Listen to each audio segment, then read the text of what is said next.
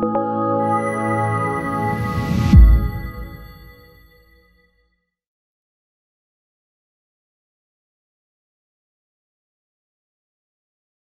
name is Simon Jansen. I'm Chief Strategy Officer here at Hoist Group. We are today holding a webinar, and we're going to talk about digital transformation within hospitality. This is part of an ongoing campaign that we are running at the moment. Sorry, please can you go on mute if you're, thank you. This is part of an ongoing campaign that we're running at the moment.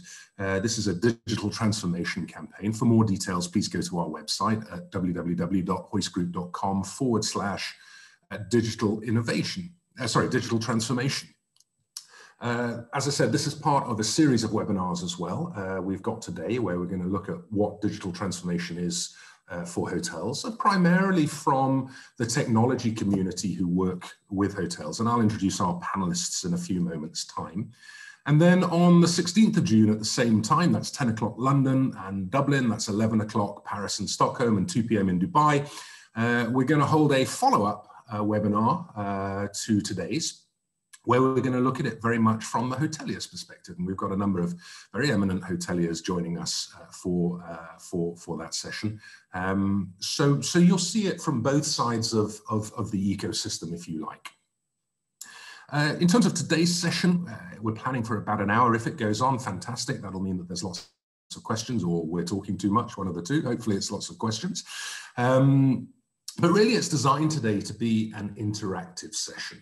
You'll notice in the Zoom taskbar that you've logged into here that there is a Q&A button, and it's there for a reason. That's if you want to raise a question or raise a point, simply write it in the Q&A function. Matt and the rest of the marketing team will be fielding those questions in the background, and the plan is to come to a Q&A once the initial webinar discussion is drawing to a close. So if you've got any questions, we'll try and answer them during the session. We'll definitely answer them in the Q&A dedicated spot towards the end of this. And if there are any follow-up questions, don't be shy, don't be a stranger. Drop us a note at marketing@hoistgroup.com, and we'll make sure that the relevant subject matter experts get back to you.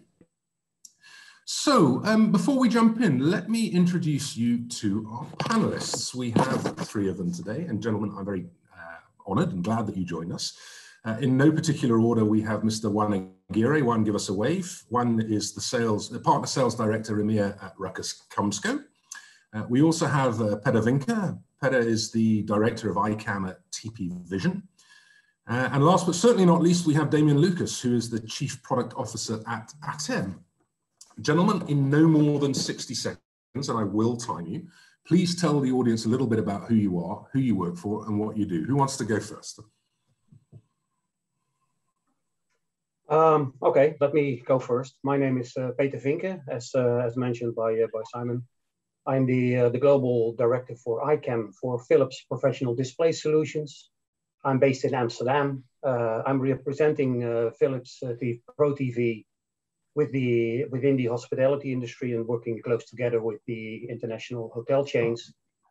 Next to that, I also have a global role in the sales management for Pro TV around the world in hospitality. Fantastic. Thank you, Petter. That is the perfect start in terms of timing and right quantity of information. Who wants to go next?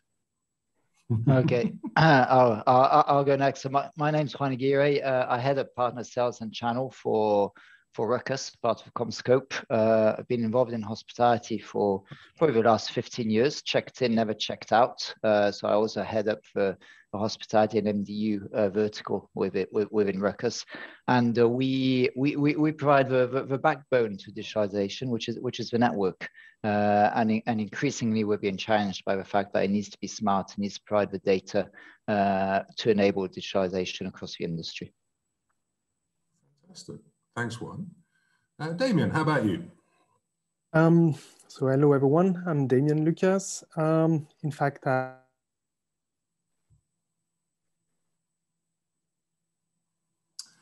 think Damien has some connection problems. Peter, can you still hear me? Can you give me a thumbs up if you're... I have a technical video delivery solution. Sorry, Damien, we're having a few connectivity issues with you. I hope it's not a Ruckus Comscope network that you're working on, but can you just repeat there, please? Sorry about that. So I'm Damien Lucas. I have a technical background. I started as a developer on VLC Media Player, which is a software for video delivery and video playback solution. I really think that IP is going to be the way to deliver video, and this is what I've been doing for quite a few years now. I started a company called Anivia quite a long time ago, and Anivia was really focused on video delivery over IP and innovation around all those new ways of using TV services. Anivia is now part of ATEM Group since about a year, and I'm running the product for ATEM as of today. So ATEM is providing both the encoding part as well as the video delivery part on the two fronts. On one front for the content provider, and on the second front really for the business partners such as the hospitality market. Fantastic, thank you, Damien. So as you can see, audience, this is a very varied panel we've got here. The name of the game today is about education and discussion. And really, I think we should set the context a little bit. What is digital transformation in hospitality? I took a quote here, and it can be defined as a process by which hotels or other enterprise businesses deploy carefully selected digital technologies that deliver a superior guest experience in line with their current and future expectations. There's also a strong sense of making back office operations more efficient through digitization. Key to that is also reduction of costs or increase in the flexibility. And ultimately, it should provide you with the means by which, in an increasingly competitive space, to have more opportunity to directly interact with your guests. And that's what it's all about here. What digitization we think, or we will discuss in a minute, should be all about within in hospitality is about improving your bottom line and driving guests into your hotel and into repeat stays as well. In summary, the process itself, it's all about taking old analog processes and making them digital. And hopefully the panel is going to share some relevant examples here. Gentlemen, over to you. I'd like each of you to comment briefly on what you define or what your company really defines as digital transformation for hotels. One, do you want to lead this one off? Yeah, okay, I'll kick it off. I think digitalization is a tool amongst others to address business needs. Okay, so the world is changing, hotels are changing, expectations are changing, whether it's staff or whether it's guests, and the industry is having to adapt. And digitalization is one of the tools amongst many others, which could be HR tools, which could be training tools, which could be what you want to help and ease, to help to ease that transformation. It's not digitalization for digitalization's sake. It's responding to need to modernize the industry in line with new generations and new ways of working. Is the way we see it. Okay, and maybe we'll get some input on how you're delivering this in a few moments' time. Damien, if I can come to you next, how does ATEM Group see the world of digital transformation? So obviously for TV, digital TV is already there for quite a few years now, where I don't know much analog TV systems still in place. So moving to digital TV is not the only point behind digitalization of the hotel. Digital TV is interesting because it also comes with new possible usage. Video on demand was a trend again years ago, but nowadays we see that more and more we have new usage that are required. Start over, being able to use replay, but even more importantly, nowadays with digital TV, people are expecting to have a bring your own device service, making sure that they will be able to watch TV on their screens. And that, to me, is a much more important impact of this digitalization in the TV world. And another one, which is obviously very important in this industry, is the cloudification that becomes possible thanks to digitalization. So those would be really really the different axes I see behind digitalization of the TV: enablement of new usage, the possibility to have bring your own device solution, including everything around casting, etc., and the cloudification of the infrastructure. Some meaty morsels to chew on there. We'll come back to many of those in a moment. Petter, let's come to you. In terms of Philips's view of the world and how we're going digital, give us some anecdotes, if you would. Yes, of course. But first of all, my definition of digitalization, digital transformation is of course always to assist the hotels, assist the guests in their efforts to improve their operation, to improve the hoteliers' operation, to make it simpler, to make it easier, to make it more cost efficient. That is for me the digital use in hospitality. And of course, we as a company, we already have some nice ways of digital services in place, digital concierge functionalities, the digital check-in, check-out. We have all kind of other services around it. But all in all, it has to help the hotel in their operations. Also, it has to help the hotel in their guest-facing services. So we see digital technologies transforming all spheres of life and business, not just hospitality. But as an industry, you know, I think it's because of its high fragmented nature. Hospitality delivers digital transformation to varying degrees and varying levels of success. And we'll talk about that again also a little bit later in this discussion. I also read somewhere that, and it was a phrase I really liked, and it described us as a generation of DIY travelers. And I think the example here that they were referencing was, you know, when was the last time you printed an airline ticket? Do you remember what they looked like? Those little, you know, rectangular carbon copy, ticket forms. Or when did you last print a boarding pass? And the whole idea here was that the benefits of digitalization, taking old analog processes and making them digital, and then distributing them in ways that are very convenient to the consumer, such as, you know, your boarding pass on your mobile phone, are ways of making travel and hospitality more affordable, accessible, and convenient. And in the airline industry, perhaps that's the bellwether of it. They are highly digitized. And COVID-19 aside, we'll hopefully all be traveling again very soon and benefiting from that slick experience. Within hospitality, we seem to be a slower uptaker of digital transformation as a concept. Do you think that's a fair point? Or do you think I'm being unfair to people within the hospitality space? Who would like to go first on this question? The airline industry is interesting, and what we've seen in the airline industry is we've seen different actors with different objectives come together. The hospitality industry has a multitude of actors. You have brands, you have property owners, the asset managers, you have the operational staff, and everybody has a slightly different objective.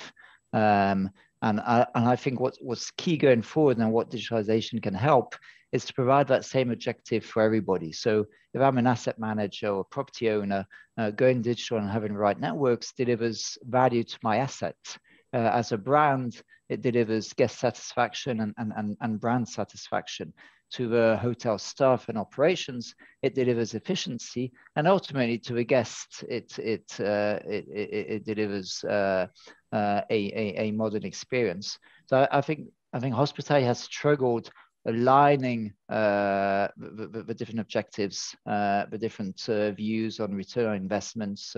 Some guys have a 3-year return on investment on a property, they sell it off, so they're not going to invest. And so all these different players need to start aligning. And I think digitalization is something which can help these players to reach common objectives and to speak a common language as well. And that's probably something the airline industry has succeeded in doing.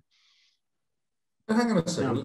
Let's take an example within hospitality itself. You know, since the onset of the pandemic recently, we've seen an absolutely paramount need for contactless technologies to maintain social distancing so that hotel operations can keep running, and to provide that hygiene factor that we as guests, when we're nervous about going to stay or traveling out of our home environment, even to our offices, let's be honest here, and many of our offices have been enforceably closed by governments, you know, we're looking for that reassurance that the risk is going to be absolutely minimized. And so, you know, if I take an example from us here at Hoist Group, we've seen a massive explosion in interest, in positive interest in online registration, online check-in, online check-out, and mobile key, which means you can bypass the entire front desk experience completely. And not only does this give a sort of hygiene factor, but this is a technology that, or a range of technologies that are going to long outlive COVID-19. You know, something like mobile key as a technology will mean that guests, when they get used to it and it becomes more the norm, as it is with many brands particularly, and some independents too, will mean less pressure on the front desk. So there are long-term benefits here for hoteliers. You know, do I reduce the number of staff that I have on my front desk and save costs, or do I keep the same number of staff on the front desk, but because they've got more time, because people are using mobile key long into the future, I can spend more time cross-selling and upselling to them. So there, you know, lots of benefits from digital technology there. On the online registration, check in and check out, that's saving reams of paper. It's consolidating data in a single place. There are huge operational benefits there, and the green footprint as well, which I know is something Philips is very keen on. Maybe Peter, you can jump in on that in a second. So my question is really, you know, why aren't hotels jumping on this quicker? You know? Yeah. Let me step in here as well. Of course, hospitality has been made aware of the conservative nature. The focus is, of course, renting a decent bed and a good bath and a breakfast. That is their prime goal. On the other hand, of course, the hotels have been confronted with new screen technologies. They have been confronted with new services, like you rightfully said, with the check-in, check-out, digitalization, with all kind of guest loyalty functionalities. And it's also not easy. I mean, guests walk into their hotels of today expecting seamless connection to Wi-Fi, expecting seamless connection with their devices on all kind of other services. So it all in all, it takes a lot of courage also for the hotelier to adapt to all these elements. And of course, yes, like you rightfully said, we as a company, we accommodate help and support and services to the hospitality industry in terms of digital concierging, in terms of self-check-in, in terms of, we even have a people count system in place where you are which you can use to manage your general spaces, to have the necessity of having the right the maximum number of people in the area.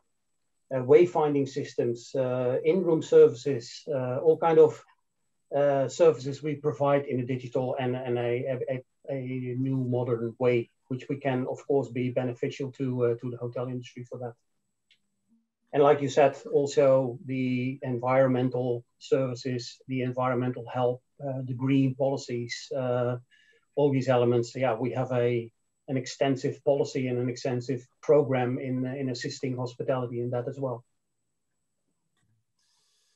Damien, just before we come to you, there's a question from one of the attendees on the call, and it says, what do you mean by cloudification? It's a great question. Cloudification is as follows, just put very shortly. In the old days, everything used to sit on premise, on property.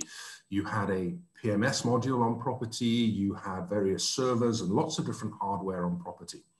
And there's an increasing trend within the industry today to remove those things from property, those physical aspects, and to host those services somewhere else, typically in the cloud through Amazon Web Services, or through Azure by Microsoft, or any of these cloud platforms, or private cloud too, for that matter. We operate through private cloud data centers for a number of our products across the world. So the idea here is you retain the same level of service, but you don't have necessarily the investment in the hardware on your property.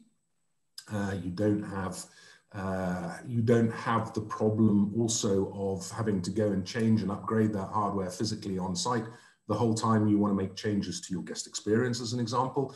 The idea of cloudification is simpler, cheaper, easier to roll out, and far more scalable, particularly attractive to growing hotel groups as well and chains as well. So it means you can add units to your to your hotel base quite easily with the technologies you need. So cloudification is literally taking stuff off property, retaining the same functionality, but doing everything virtually. And with the secure internet technologies that I'm sure Juan would love to tell us about, but we probably don't have time to go into that particular detail today. But if you are interested, do drop us a note and we'll make sure that you get in front of Juan and speak to him. Cloudification is entirely that. It's using the internet cloud as the repository of your services to provide secure, efficient, and flexible operation within your hotel. Okay, keep those questions coming. That's a great starter. Damien, when we come to you, let's change tack a little bit. I'm going to throw you a question. You're a provider of hard and software to the industry. You've got great products out there. Why? We're also sort of asking hoteliers, why are some of us not, all of us, many of us are hoteliers on this call, why are we not as advanced as some other industries? There's an implication of investment here. Why should people invest in your technologies? What are the benefits of going to a cloudified service through an EVIA or other services? Give us your thoughts on that, please. Yep, sure. And maybe to illustrate that, we can come back to the example of airlines. And it's very valid, I think. Now you see more and more airlines where you don't have a screen in your seat anymore. And you just connect to the Wi-Fi and you've got the TV service available on your tablet. This is becoming very common on mid-range, short-range flights in the US, but not only in the US. I mean, in France, it's the case as well. And in more and more countries, you see that. This is really the bring your own device ID, which is obviously less cost. If you count the number of screens in a plane, that's definitely a huge cost. So it's also greener. And on top of that, in terms of hygiene, it's also much better. Instead of having those touch screens that many passengers have also touched before you can just use your own tablet. So this is something that happened already in the airline industry. But how many hotels now come without a TV screen or with a TV screen that is only used in order to cast something from your own device? This has not yet been really widely deployed in the hotel industry. So looking at that, why not? And maybe what are the benefits that would move? Why not? Very likely because the structure of the industry makes it quite long to actually change a TV system. Those TV systems in the industry, most of the time they are installed, and once they work, they actually stay there for whatever, 5-7 years sometimes, just because it works. And there is a complexity to change a TV system, which is probably one of the reasons why it's not being upgraded as fast and as regularly as we would like to. So when we look at the benefits, and especially the benefits of a cloud-based solution, one is the ability to easily personalize the content. If you look at what it was a few years ago, if you wanted to add a given channel inside a hotel, it was a nightmare. Potentially adding a satellite dish on the roof, potentially adding more hardware, and so on and so on. Thanks to a cloud solution, there is nothing to be done on site. You can just few clicks from the cloud to reconfigure the local lineup of a given hotel or a given hotel chain, hotel brand. This is really something getting very, very simple. But it also enables to create personalized content on the screen. And keep in mind that in those hotels room, most of the time, the TV screen has a big impact on the room. We're looking at having large screen, always larger screen. So this is really a great opportunity to push messages to the rooms. And what we're seeing starting as a trend is the ability to provide specific content, personalized content, whether this is advertising content or just maybe some loyalty program-based channels displayed on those screens. This is something that we are seeing as a massive trend at the moment. And this is becoming possible by the cloud. Nowadays, it's quite easy for an hotel chain to create a personalized TV channel, for example, for its loyalty program, put that on the cloud and transmit these channels in all the different properties across the world. 10 years ago, it would have been a nightmare, pretty much impossible to do without having many satellites to relay the signal, et cetera, et cetera. But now, thanks to the OTT technology, it becomes very simple to deploy.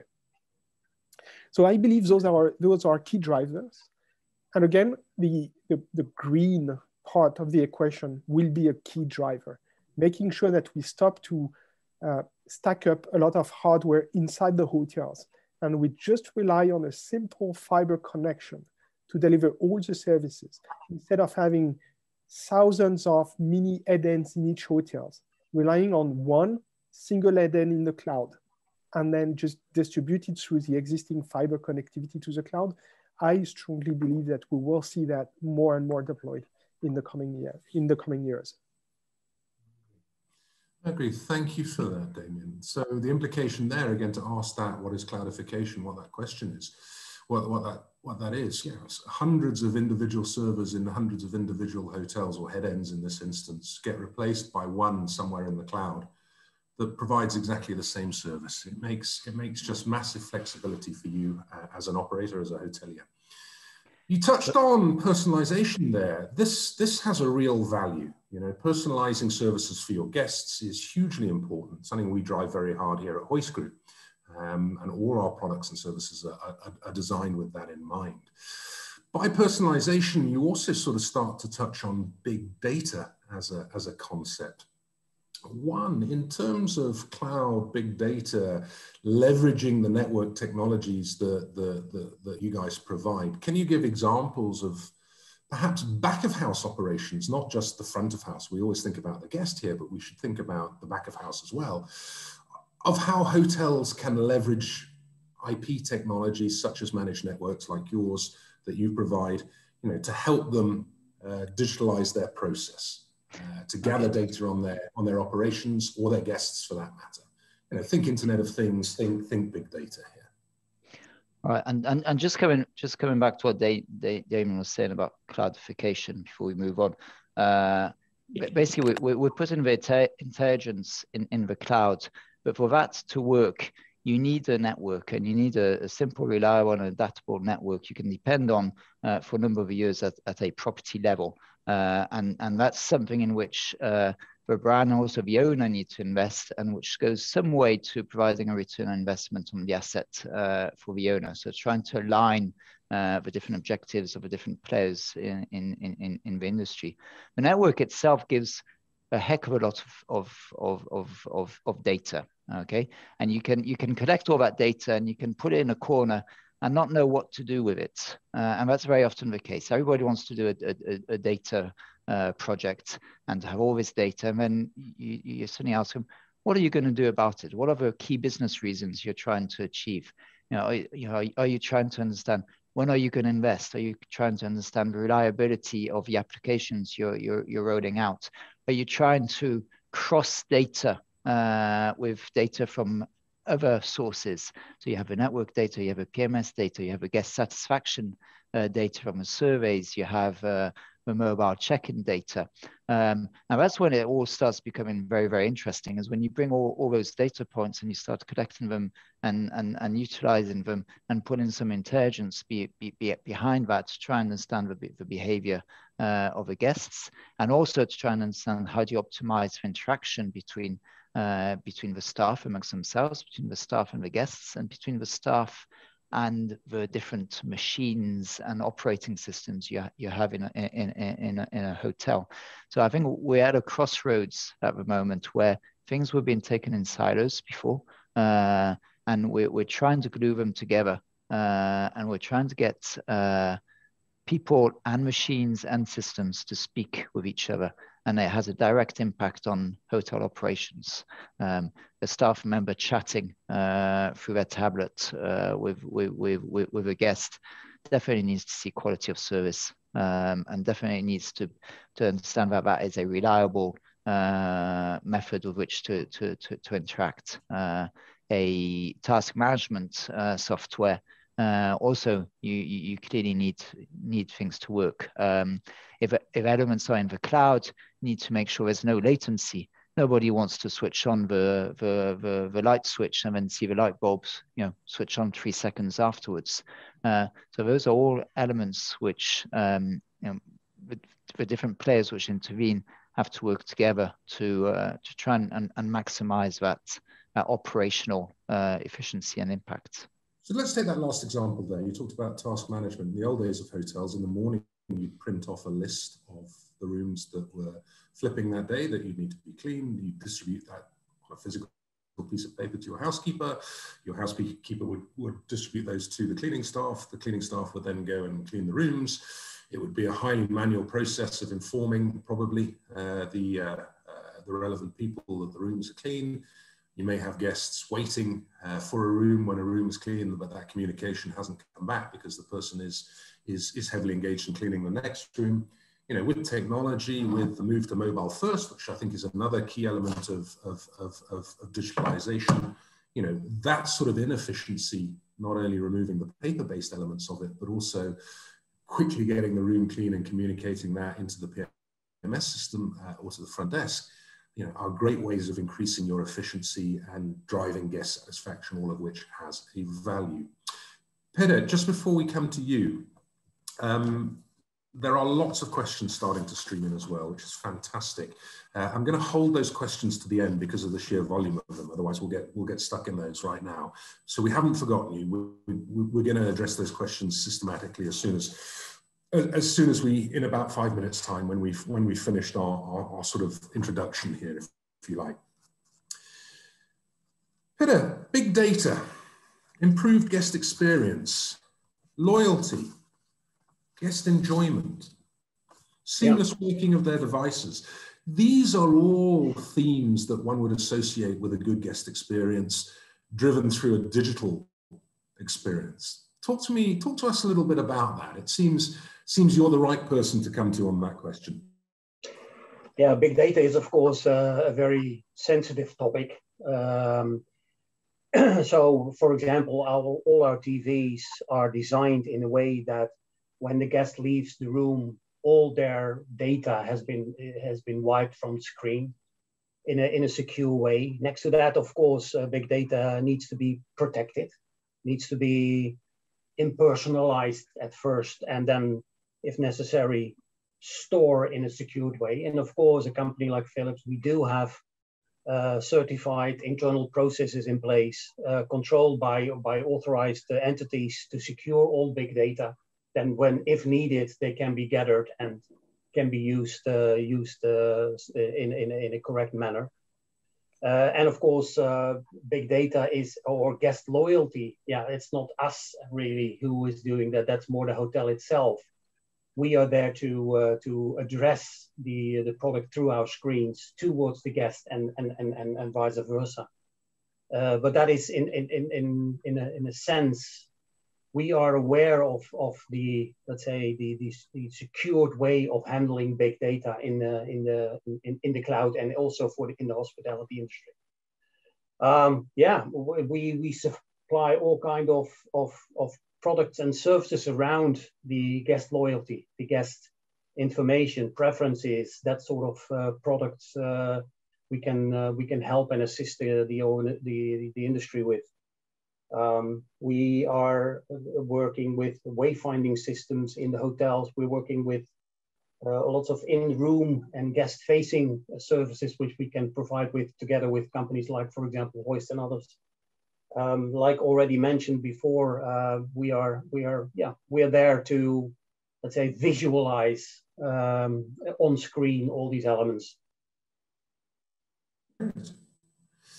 I think we're going to draw the panel discussion. I've got lots more questions to ask you, but the reality is that there's lots coming in from the audience here, and I really want to start to focus on the audience a little bit as they've put up with us for the last 35 minutes. I think it's only fair that we tune into their questions and address their questions. Let me just start to summarize briefly. So we are talking about investment here, okay? We're also talking about quick wins versus long-term strategy, and I think that's really important. What can you digitalize in your hotel? Well, these days, just about everything, but you won't have the budget to do it all in the first instance. So it's about creating a roadmap. It's about sitting down and thinking this through. There is help available. Contact anyone on this panel or any of their respective companies. I'm sure they'll sit down and help you talk through with it, or be a person for you to bounce ideas off. But the underlying trend here, I think, is permanent. There is a need to invest in the right technologies at the right time, and that will be different for every hotel, okay? We as guests, and we're all guests in hotels, we're immersed in technology on a daily basis. We're using it right now over this Zoom call. And when we come to stay in your hotel, we want our devices working perfectly. We want services that appeal to us. I don't need an ad for a hairdresser. I've barely got any hair left, kind of thing. You know what I mean?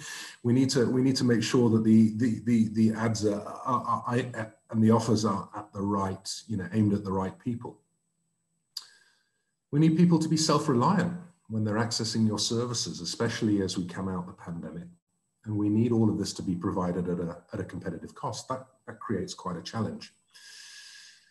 And then there's the back office, as we touched on. We talked about task management briefly. There's such a world of opportunity here with sensors and devices, talking to systems to look at consumption of energy, water, heating, whatever it may be, and presented in the right dashboard to provide you with an overview of your hotel and give you ways and means to increase the operational efficiency of your property. We're only just starting that as an industry. And that's a hugely interesting area for me personally and for us as a group. So there's a danger here that if we don't leverage technology and if we stay in the analog world, that you're going to be bleeding your profits because you don't know exactly what it is that your guests necessarily consume. They may tell you what they want, but actually their consumption pattern might be slightly different. Something like big data, albeit under GDPR constraints, and there is a working model for this today, means that you can get your hands on that information. And the danger is if you don't, your competitor up the road might, okay? I think flexibility is very important. Look at how, look at some of the new terms we're seeing in the everyday lexicon. We hear about co-working and co-living.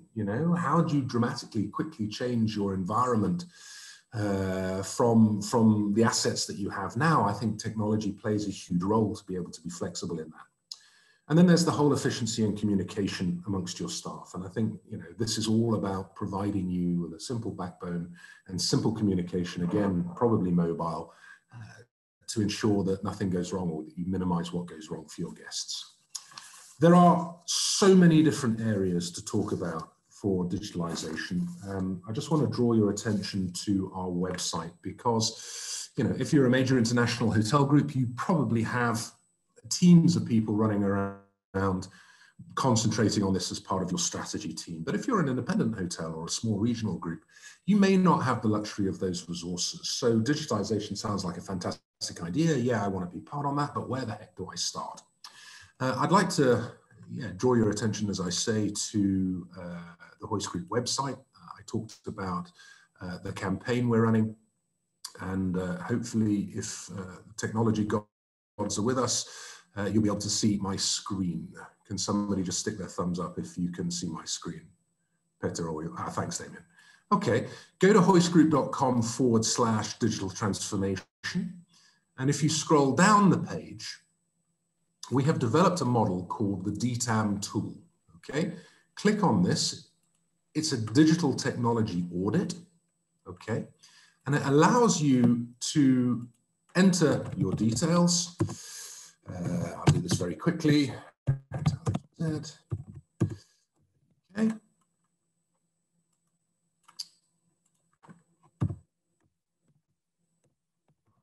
real email address. I do encourage you to put yours in. Okay, it's a simple web-based form. And as an audit tool, there are simple questions. Do you provide online booking? Yes, I do. Do you have responsive design website? No, I don't. Do you automate and personalize upselling via your website today? No, I don't. There are a list of questions here in the DTAM tool. I'm not going to go through all of them. I just want to show you how it works. It's a very simple tool with 3 answers: yes, no, or not applicable. If we ask you about spa software, but you don't have a spa in your hotel, put not applicable in. Okay, so I'd encourage you to spend 10, 15, 20 minutes going through the tool, filling in the questions. It's very broad ranging. Many of the areas that I looked into today are certainly not within the remit of what Hoist provides as a company. So it's really designed as a blueprint, and you'll get the output to this for you to be able to understand how digital your hotel experience is at the moment. And when I talked about building a roadmap, it'll also give you a great starting point to start to focus on some areas where you're not very digital today, and at least start to ask the questions of how you get those digital. So I'd encourage you to fill in the tool, hoistgroup.com/digital transformation, and click on the DTAM link, and we'll make sure that you get the information from that, and you are able to do your digital audit. It's free. You don't need to sign up for anything. You're not going to get bombarded with tons of stuff. We want to help you as we emerge from COVID-19 as a pandemic. We want to help you get back on your feet, and we passionately as a business believe that the technology is the right way to help drive that. With that, I'm going to stop the formal part of the presentation, and I'm going to go to the questions. So the first 2 questions are from Lee. Lee, thanks for these. You say post-COVID investment in hospitality has to happen. As Peter and Damien allude to, footfall counting, GDR compliant, of course, will be a requirement to ensure guests feel comfortable, safe, and secure. Retail is already heavily investing. Hospitality has to follow suit. Okay, I think that's more of a statement than a question, but yeah, I would tend to agree. You've also put a follow-up to that the USA is leading the way, advancing far quicker than Europe. Has anyone on the panel experience of this, and can they guide what we can do in UK and Europe? I think that's probably for you, Juan, as a question in terms of footfall counting, proximity, location-based services. You know, what is available, what is legal? Can you share that with our audience, please? Okay. Yeah, so this is something we've looked at, and actually it's something we're working with Hoist on, using the digital identity or presence of people in a certain area, and potentially linking it to digital signage to be able to say, hey, you have 4 people in the gym. The limit for the gym is 5 people, so I can still go down from my room and not go down the 20 stories for nothing.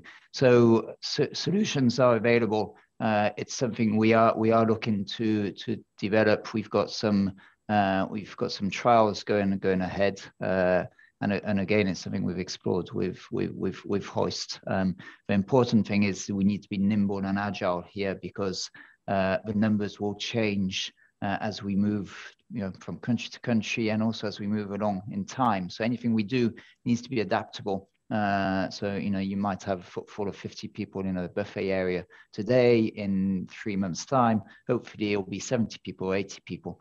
So whatever solution is put in has to adapt and has to fit in with the ecosystem, whether it's signage, whether it's the app, whether it's on the TV, whichever way you communicate to staff and to guests.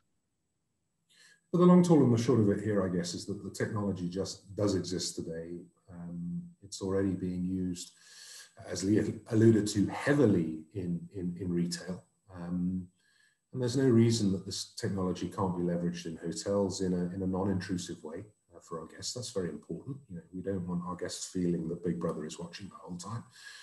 So we as an industry, I think, need to learn how we do that in a way that's productive for you, the hoteliers, supportive for the guests, and doesn't infringe their rights. And that's why GDPR exists in the first place. So I think from a legislative framework, we're pretty well protected there.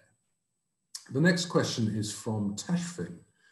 Yeah, Tashfin, you raise a really important question here. You said to use a cloud-based IPTV streamer does not outweigh the cost of running huge internet bandwidth. Imagine 55 rooms streaming all together at the same time. Yeah, so not all parts of the world are equal, unfortunately. You know, if you go to Stockholm, where we're based, you can get a gigabit Ethernet line, internet line into your property for a couple of €100 a month.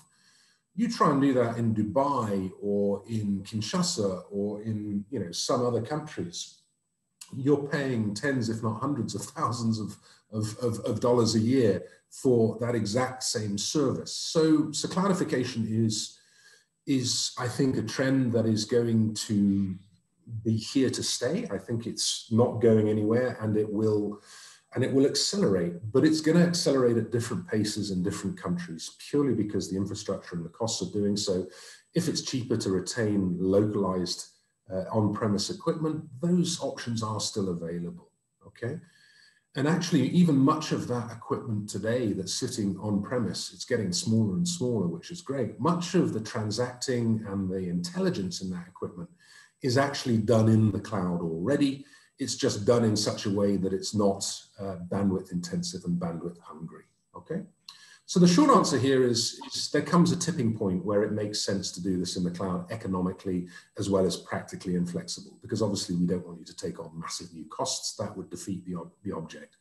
I'm not sure what country you're in. I'm not sure what bandwidth prices are like in your area. Certainly within the LAN requirements within the hotels, I'm not sure that you're going to need more throughput than what you should already be putting into your properties. Many of the groups especially have minimum standards for that, and the way structured cabling is and access and wired points are today for guest internet, I think, which is the #1 guest amenity these days, repeatedly.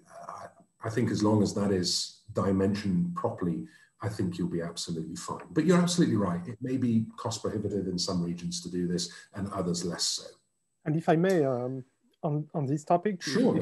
if I may, one of the question is obviously legitimate, but we should also think about what are the guests expecting, because if you don't do so, maybe the guests are going to be all of them watching whatever Netflix or whatever OTT service that they will bring in the room, and it will definitely end up being 55 video session inside the hotel. So I understand that this is taking some time, and in the different countries, things are moving not at the same pace, but the expectation of the users, the expectations of the guest is to be able to watch video in the room, that's for sure. So planning on having the capacity to deliver 55 whatever HD streams is important. And one way the industry is also answering to that question is by bringing super dense compression algorithm in order to bring high quality video in a very small bandwidth. And this is getting smaller and smaller every year.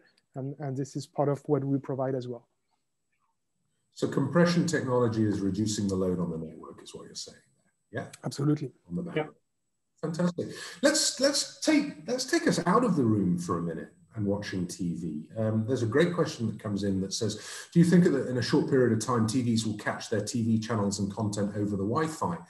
As a lot of hotels will still work analogic with regards to TV channels due to wiring issues. And the installation of new wires come with a full refurb.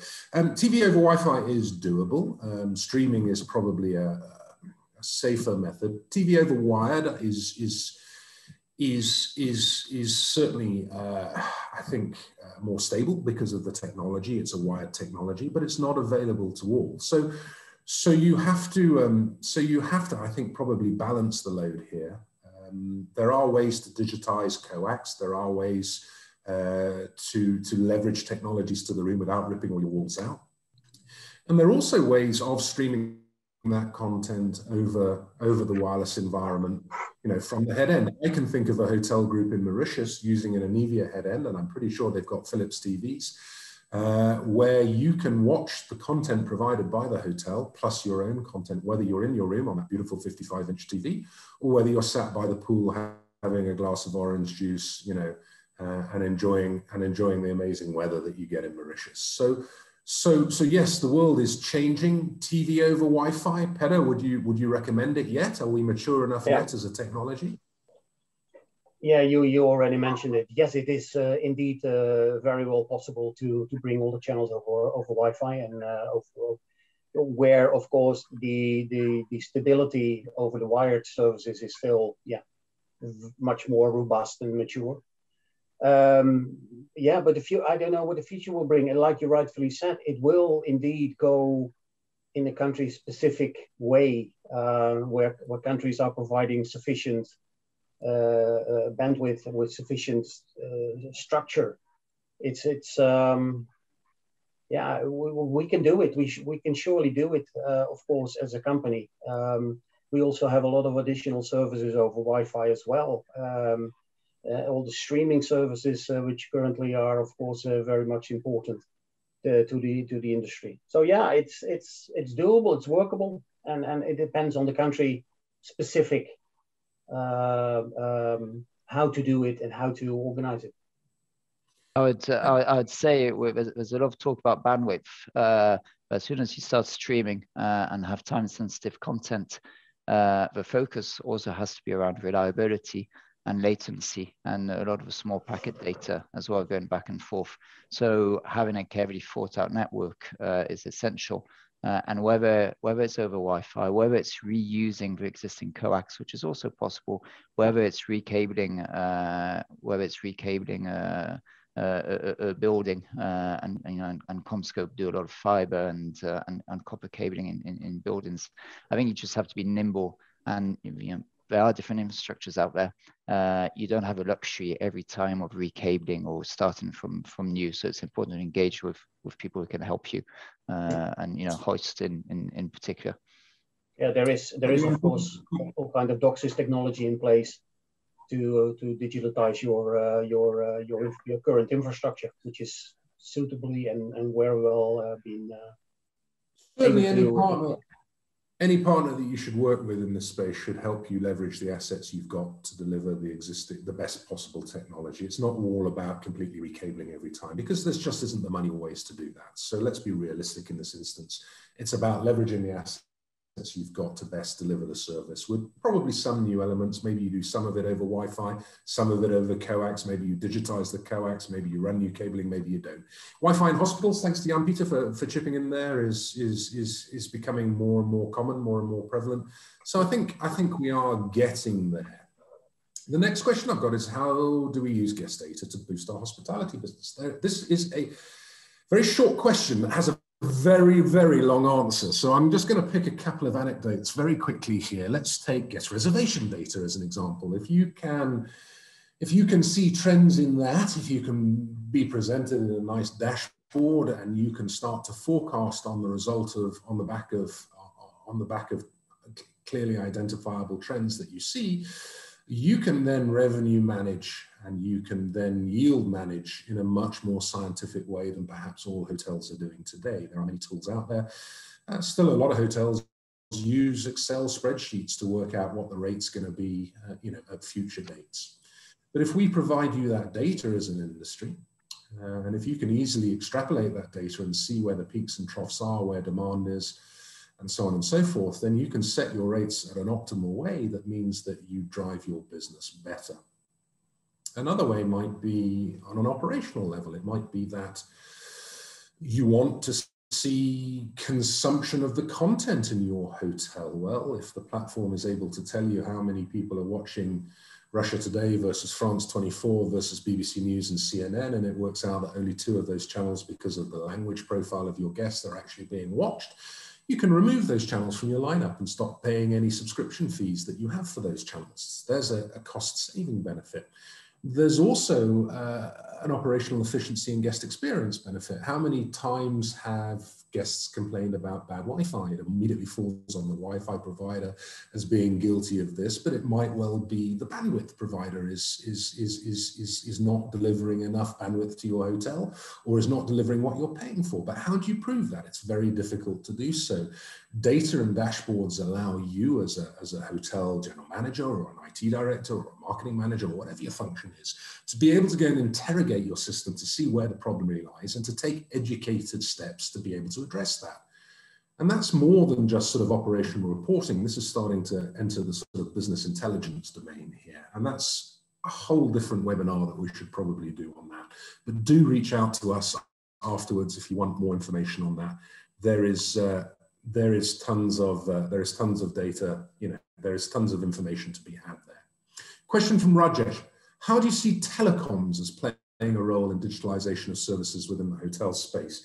Yeah, I mean, already, most telecom is IP ready and IP capable. Telecoms as such,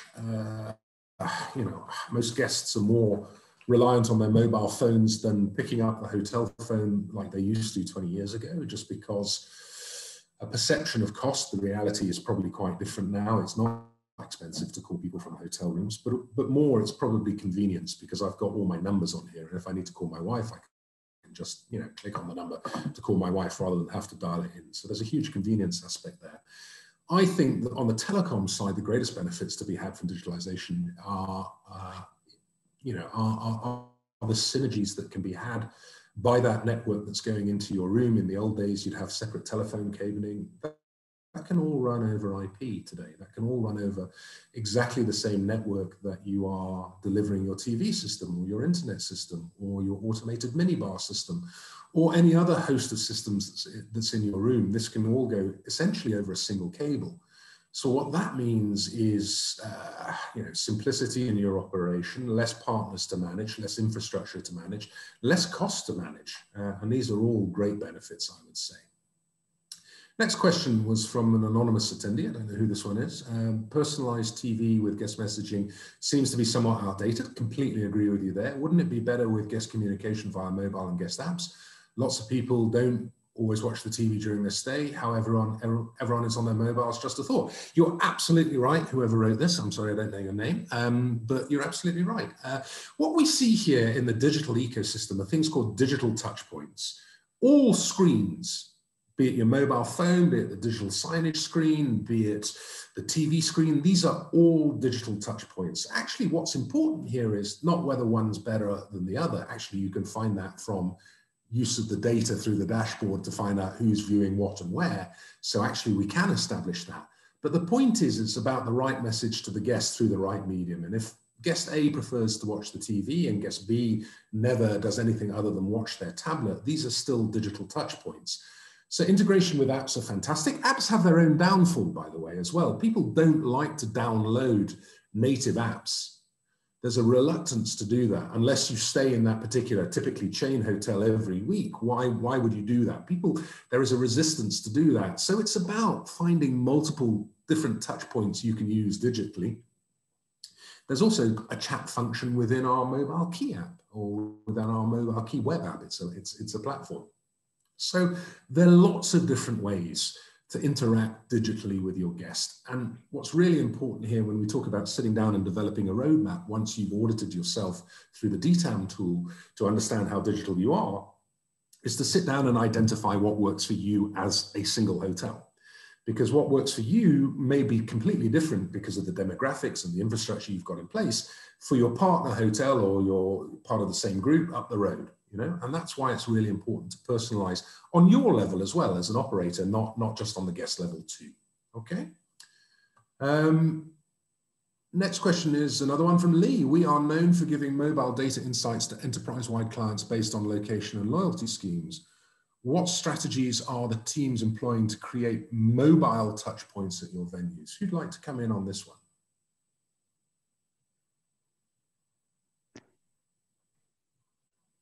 Tough. That's a tough one.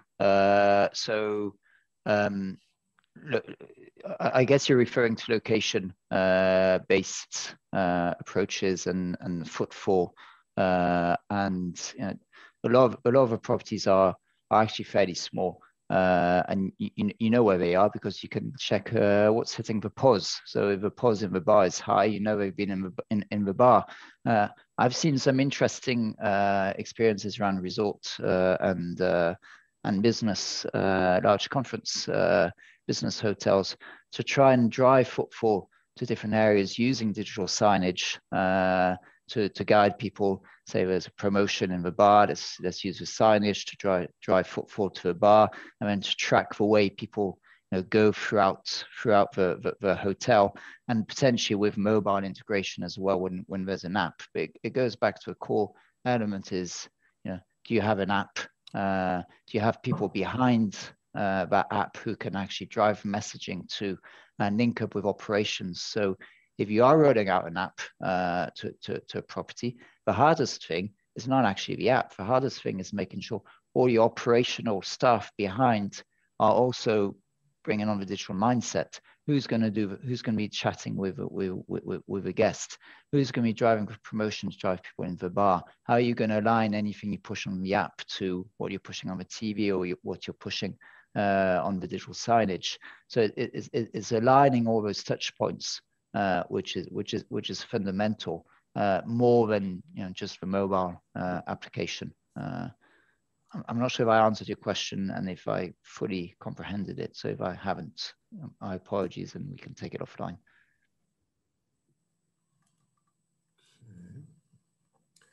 Okay, thank you, Juan. There's a question from Michael here about recommendation for a CRM system to work with our PMS, the best one. Michael, today we're trying to avoid a sort of sales pitch here. So if it's all right with you, we'll take that one offline. We'll get somebody to contact you. I assume we've got your details, but we'll happily discuss that with you. But I don't think this is the right medium for that.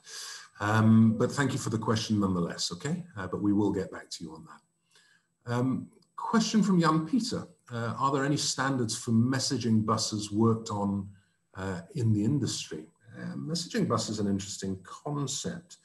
In terms of standards, I'm not aware of formal standards, but I would need to sort of dust off my HT&G knowledge on that one. For all industry standards within the hotel space, this is one of the leading think tanks on different aspects of technology. Forgive my ignorance, but I don't know the answer to that. Messaging buses are very important. It's a very interesting concept. It's something that's very close to our heart within Hoist Group. But in terms of regulation through standards, we need to check and come back to you on that. Okay.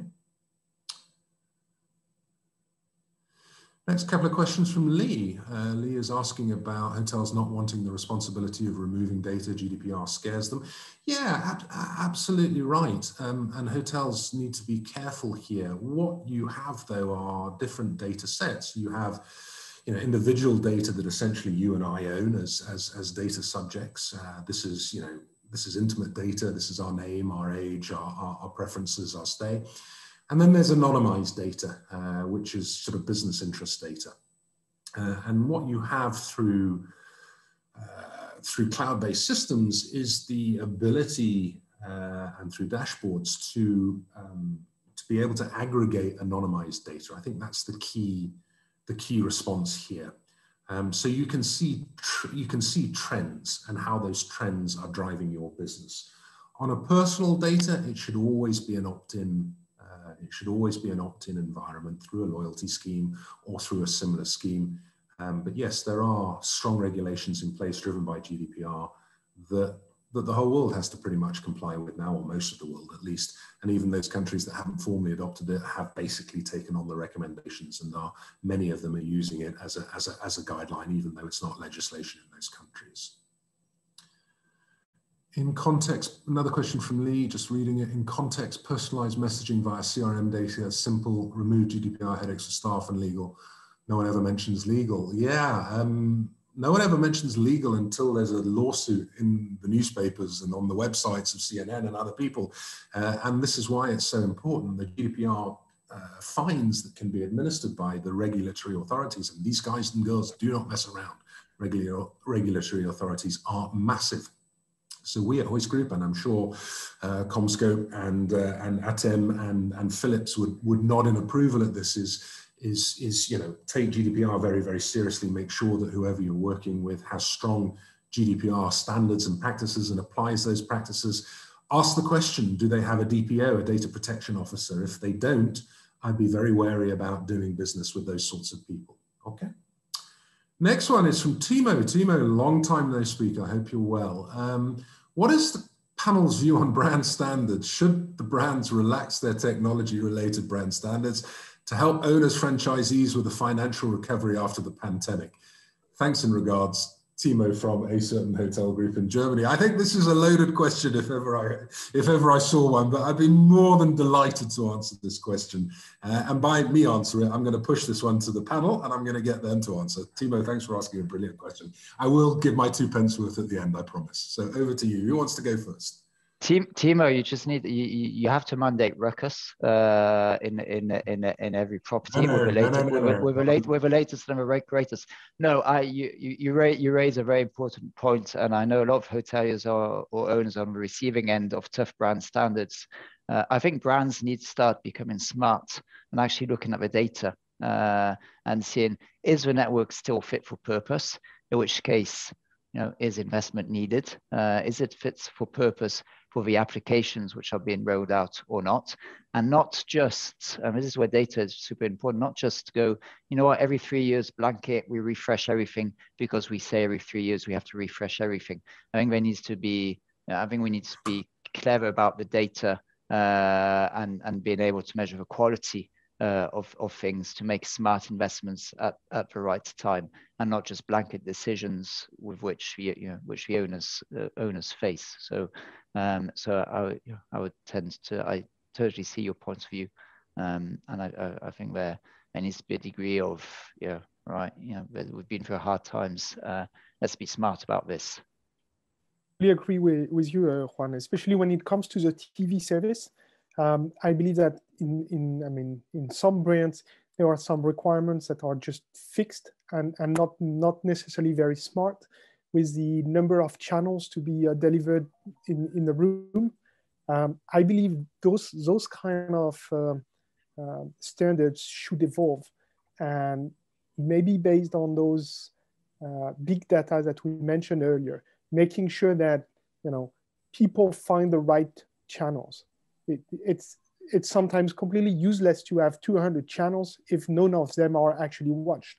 So I believe that a lot of those requirements can evolve in order to be smarter and in order to be better monitored than they are currently. Some of them are probably too static at the moment. I think that's sound advice. Peter, what do you think on this one? Yeah, brand standards, of course, is currently a hot topic. The hotel organizations themselves are constantly also redefining brand standards, looking at what is possible, what is achievable. Of course, for them, it's a bit more of an issue, because within the brands, they have a lot of different ways of execution. Of course, that is a very fair question. And it's also taken very seriously currently by the hotel chains, as we also see and get lots of additional demands and questions in forums around, let's say, digitalization of brand recommendations. What the brand recommendation need to be updated with new digitalized services. That's what I mean to say.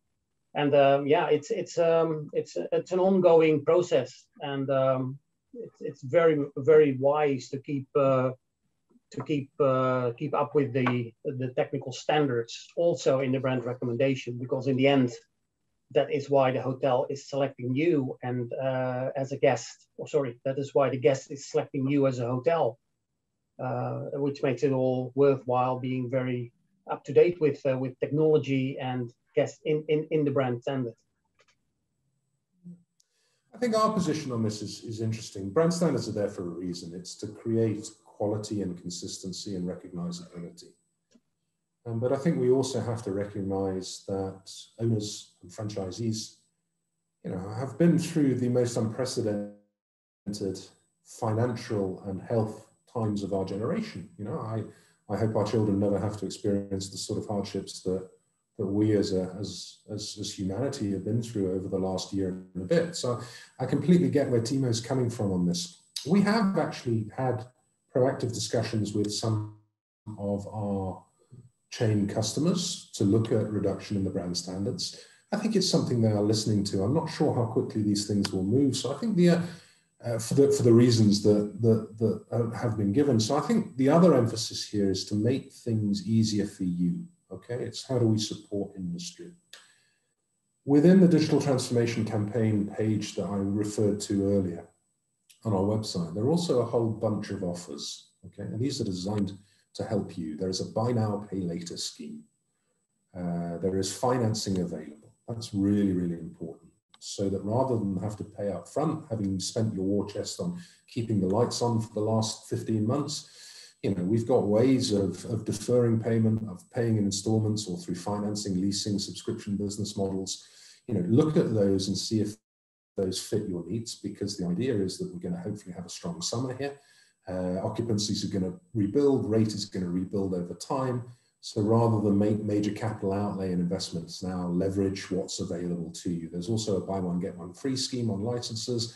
There's a great offer on locks and mobile key. There's some great offers from our partners at Philips, Anivia, and Comscope as well. So go and reference those on the pages, go take a look. Brand standard suspensions or relaxations, we'll continue to talk to the chains about those. But again, I think it's our mission as a provider to the industry to help you find ways to introduce these requirements that is not going to be, all one lump sum up front. Okay, lovely to hear from you, Timo. Thanks so much for your question. Ruben, down in Mauritius, will a centralized cloud-based head-end be available for Mauritius? Yeah, so we've actually got the technology up and running today for several regions of the world. We're out looking very actively at that, going out to further regions. Mauritius is definitely on the list, given the size of our business there, where it's not ready yet today. But we'll take that one offline with you, and we will catch up with you directly on that. Thank you for the question. Question from Ulanbek. When implementing custom-based digitization, is there clear projected ROI to justify the cost? What a fantastic question. How do you justify a cost of this? You track it through data. How do you get the data? You make sure that your systems can provide you with that data and that you can collect that data all in one place. Do we have ROI models for digitization? Yes, we absolutely do. We have hard and soft. We have numbers that can be shared. And we have anecdotal evidence and feedback direct from customers as well. Again, for me, this is all part of the road mapping exercise. Work with people who understand what they're talking about. Make sure that what they're telling you is credible. Ask them for information. Ask them for usage. Ask them for consumption. Ask them for revenue, or see that revenue yourself, through the tools at your disposal. Make sure you work with people who provide the right tools. So the short answer is yes, our ROI models are available in many cases. It's such a broad subject. I don't know what specific area you're looking for, but just as part of your roadmap for your own, for your own reassurance, make sure that whatever area you're focusing on for digitization, that people talk sensible numbers to you and credible numbers to you, and preferably can show evidence to you. Okay. And by the way, ROI models are exactly what we work with to help encourage people to take our products and services. It's all great to say, hey, I've got the best technology in the world. But I think you'd rather listen to a technology partner who says, I've got the best technology in the world that will help you do this, and achieve that financially. I think that makes the sale, much more likely. So yeah, it's in all of our interests to come to you with ROI models. Question from Serena. In case of internet failure, Will we still be available to work? This is in the cloudified environment, I assume that you are referring to there. It depends on your cloud strategy, really. We hear terms like redundancy, failover, multiple ISP lines. I mean, if physically somebody with a digger goes through all your cables into the hotel, nothing's going to work, okay? But what you see from the data center space initially, and what you see more and more in hotels, are multiple lines coming in from different providers. They don't have to be big lines either. They can be backup lines. They can be all sorts of different internet technologies. And really, it's about a risk mitigation exercise here. There are products and services that are cloudified that have local sort of on-premise modes as well, directly designed for exactly this sort of instance. So this is really about choosing your technology rightly and what is right for you individually as a property. If you're in a remote location with generally poor internet connectivity up a high mountain somewhere, you want to make sure that you can keep the lights on should that internet go down, especially if it goes down regularly, and really that's part of the onboarding exercise, the consultancy exercise here that we'd be happy to work on with you, as I'm sure our partners will. Yeah. Another question from Ruben. Guest engagement app seems to become the central touch point with the guest versus the IPTV system. Is that something you see? So guest engagement apps, yeah, apps are very important for building brand and loyalty and strategy, and I don't think that's going to go away. There is some reluctance, as I mentioned, on apps we see in the industry. I do it too. I don't like to have too many apps on my phone because with my bad eyes, I get lost on my phone and I can't find anything I'm looking for. So on a practical level, it's not too great either. In terms of IPTV systems as a platform, frankly, it is for me now increasingly a network solution. It's increasingly just another digital touch point, a really important one because it's a beautiful screen in the room. And for me and for us at Hoist Group, it is part of an integrated ecosystem with the app. It doesn't compete with the app. It's a complementary digital touch point. And that's really how we philosophize, if you like, the technology and the technology delivery and the guest loyalty piece of that. Okay. Question from Michael, is there a best practice methodology technology to measure the cost per acquisition for all segments and channels of business, direct, OTA, agents, and telephone? Michael, I'm sure there is, and I know that there are PMS and all related service specialists on the call today from within Hoist Group. So I've now got a second thing to come back to you on. And we will make sure that we follow up on that with you directly. Great question, thank you very much. Next question is from Victoria. Which digitalization trends do you currently see on internal operations level in terms of DPA, AI, and ECM? Now that is a great question. Digitalization trends, what do we see? We see on a very basic level, there's a movement away from analog to digital. There's reduction in consumption of consumables, paper and the like. Excuse me, I've got a 10-week-old puppy at my feet here that's making a noise. No, definitely not time to play now, puppy. We see a trend and a move towards guest enablement and enhancement of services as a result of that move away from paper-based analog systems. Service management, task management, those are key areas there. Collapsing and converging the infrastructure, driving operational savings, that's a key area there. Mobile first as a strategy is probably a smart one internally and also for your guests as well, because as one of the other one of the other contributors earlier put, everything's on the mobile now, so let's design it for the mobile. In terms of where this goes, are we going to have robots delivering room service to our rooms? It's starting to happen already. So the short answer is it's such a broad subject. I think the world's your oyster. It depends for what you as a hotelier want to do. AI and machine learning, are these tools that we can start to introduce? The answer is we already are. Okay, AI is getting bigger and bigger, as is machine learning within hospitality, and we're starting to see the results of that. It's a phenomenally intriguing trend. The machines are literally taking over the world if we're not careful. But this is all creating a hugely data-rich environment that we can really, or you can really truly exploit with our support to improve your back of house and your guest experience.